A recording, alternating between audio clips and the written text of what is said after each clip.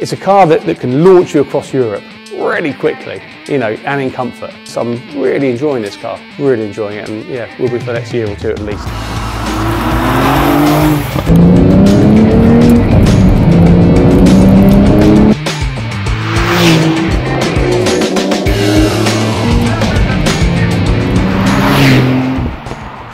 You're accelerating up a mountain, you're overtaking perhaps some slower traffic, and you're hanging on for dear life. You know, you've got one hand on the gear stick, one hand on the steering wheel, both feet working 3 pedals. I mean, it doesn't get more organic than that. It's all about being out there and using the car for what it was designed for.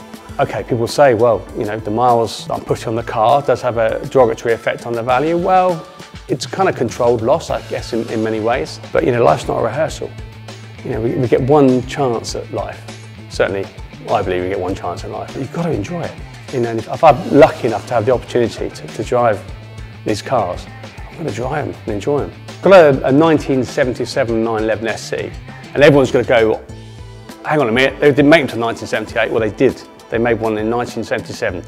It was the first registration, but it was a 1978 car for the geeks. A 1977 911 SC, I chatted to one of the guys at Design 911 UK, who are going to quote me up for some new back box exhaust. I'm very much one, as again, for driving the cars, all weathers, all times. It's keeping that car on the road, enjoying the car on the road, without throwing loads of money at it.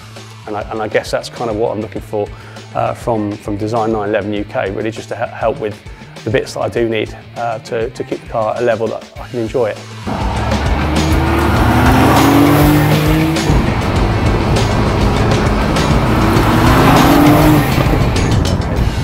The reputation of the Porsche driver's changed. They're much more of an enthusiast sports car now. I appreciate Ferraris, Lamborghinis, I appreciate Maseratis, but none of it hits it just right, hits the note right. You know, if you're gonna, for me, it's the design aspects of the car is beautiful, but also the kind of people that drive them. You know, they're my kind of people I get on well with, there is a community there. And it's not all about man bags and Rolexes. You know, it's a community with real people. You know, okay, they're not cheap cars. People spend a lot of their lives saving to buy their first Porsche. That's the great thing about it. You know, you can meet your guy or your gal with a £5,000 Boxster and have just the same great conversation as you would do meeting a guy with a 200 and something £1,000 RS. You know, it's that community all comes together. You know, occasionally we'll bring the car in the studios as well, detail shots. I've done a fair few car shoots over the years within the studios here.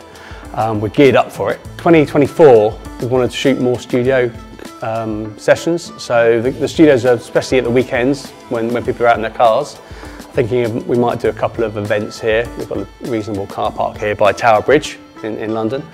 And we can do a little bit of an event maybe in the spring or the summer here, but also if people want to have their cars photographed, it's kind of what I enjoy doing, it's what we enjoy doing, something we're going to promote for 2024. The 22nd of June 2024, we've got Porsches by the Lake 3.0, the third one. Yeah, it's really inclusive. I mean, that's the great thing about it. You know, everyone says, don't over-commercialise it, keep it simple. We're trying to, okay, we've got a unicorn lawn where you have expensive, you know, super duper 918s and, you know, Carrera GTs and whatnot. Got to have a little bit of a focal point, but otherwise it's about getting everyone in there. It's you know, all about the community, just making sure that everyone from their, you know, with their £5 car up to their £500 car, all get to enjoy the space, enjoy the hospitality of Little Eastern Manor. Yeah, that's what's been so great about it, and the feedback we've had on it has been superb. But yeah, Design 911 were there this year, and I think they're hopefully coming next year. And it's good to have a few relevant businesses on site as well. So yeah, looking forward to it.